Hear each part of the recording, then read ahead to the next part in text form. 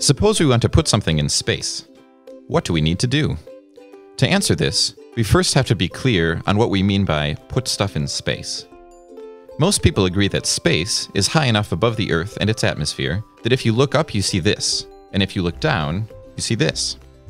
The trouble is that, like many things, the Earth's atmosphere is a continuum, and any dividing line between not space and space is arbitrary. In the US, 50 miles is generally considered to be the edge of space, and internationally, the 100-kilometer line is used.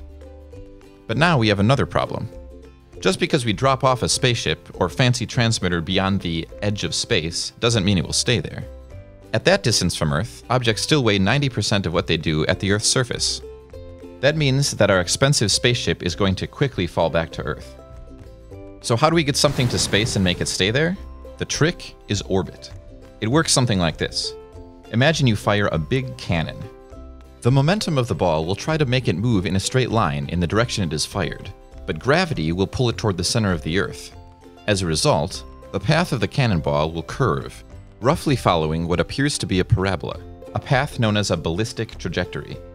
The faster you fire the cannonball, the more momentum the ball has to resist gravity, so the wider the base of the parabola and the higher the peak. At some point, the base becomes so wide, we see that it is not a parabola at all, but is actually part of an ellipse.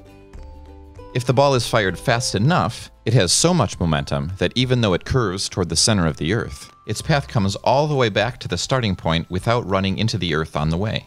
This is orbit. An object in orbit is constantly falling toward the Earth. It's just moving so fast that the planet moves out of the way before they collide. Note that on a planet with an atmosphere, like Earth, orbit only works if you are above most of the atmosphere and can avoid air resistance. On an airless world like the Moon, you could theoretically orbit right above the surface, as long as you didn't crash into a hill. How fast is fast enough for orbit?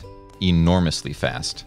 The International Space Station, for example, is traveling more than 7.5 kilometers per second.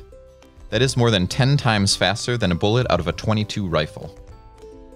Getting a large object to move this fast isn't easy, and requires some of the most complex engineering in human history.